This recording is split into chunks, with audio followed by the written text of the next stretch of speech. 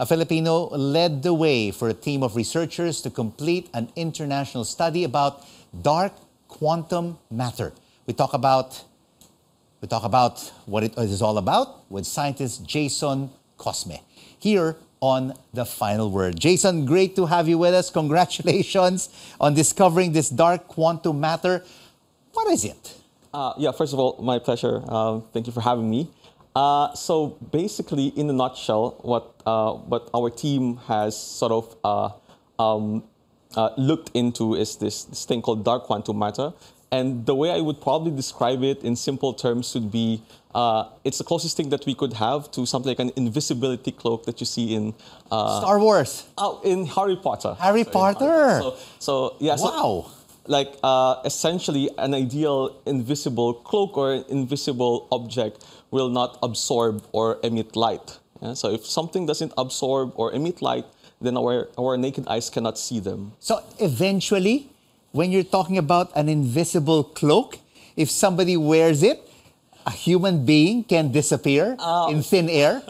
Well, that's the idea for an invisible cloak. But the thing that we have discovered, however, this is more like in the quantum world. And if you have seen this movie, Quantum Mania. Yeah, well, Ant-Man and Wasp. Exactly. So you have to go into what is known as the subatomic sort of level, very, very small, tiny world, in order to start really seeing these wonderful things of like being in the quantum world, having this invisible quantum dark matter, I feel like. So. But my question now is, how did you discover and stumble into this dark quantum matter?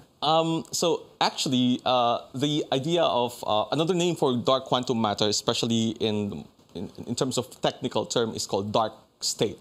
So it's a type of quantum state that, as I've said, it doesn't emit or it doesn't absorb light, right? And has been proposed a long time ago. In fact, we weren't the first ones to really, think about this or propose this. What our team has done, however, is to provide a new way of realizing a dark quantum state or making one, if you like.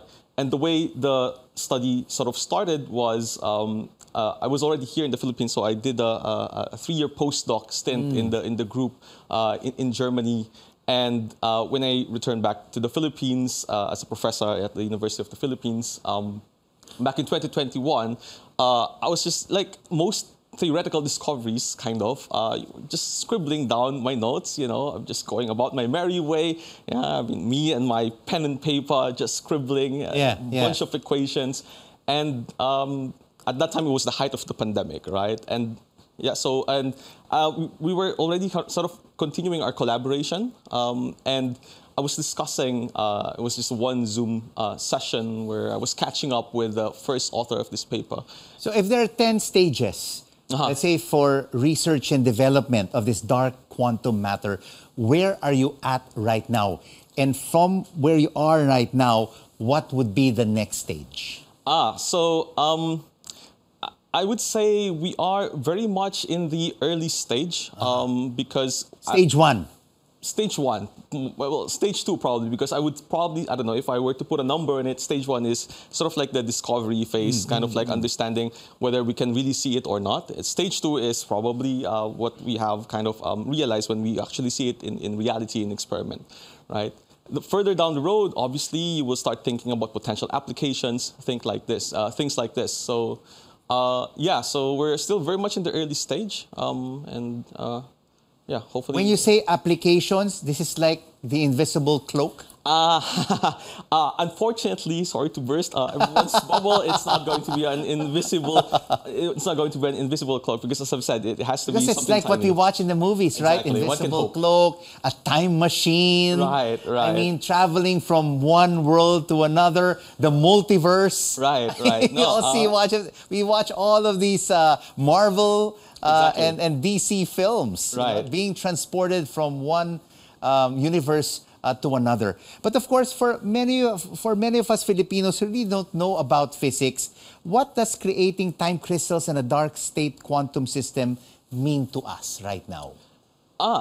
That's a very good question, and thanks for asking that. Yeah. I think, so let me maybe answer that question on two levels. Like, obviously on one level, it's part of basic science or basic research, meaning it is fundamental research, and the type of questions that we ask, the type of research that we do, we are not so much focused on the short-term, immediate applications of these things.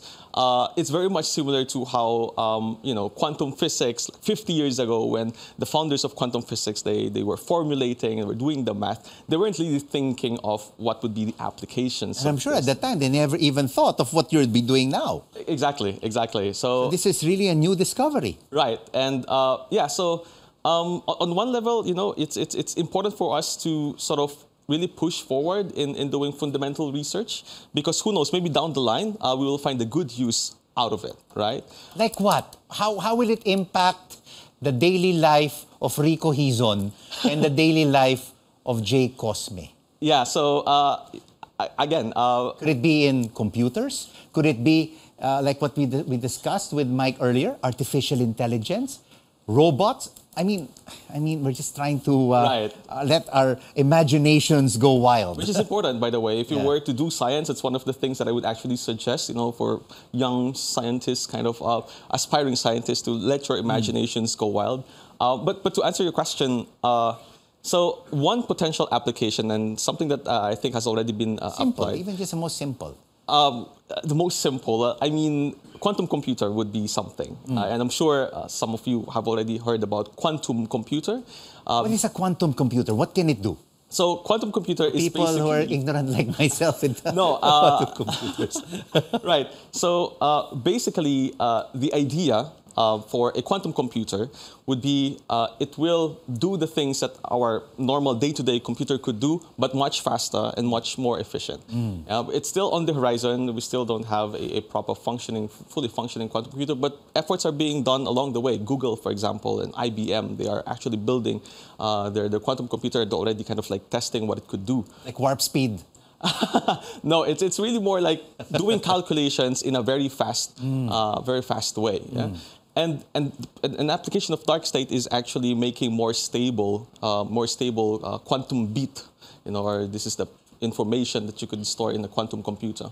Wow, so much to discover with dark quantum matter. When you get to the next stage of applications, we will definitely have you back here on the program. Thank you so much, and congratulations to discovering the dark quantum matter with your fellow researchers in Germany. Jay Cosme, a Filipino physicist scientist. Thanks.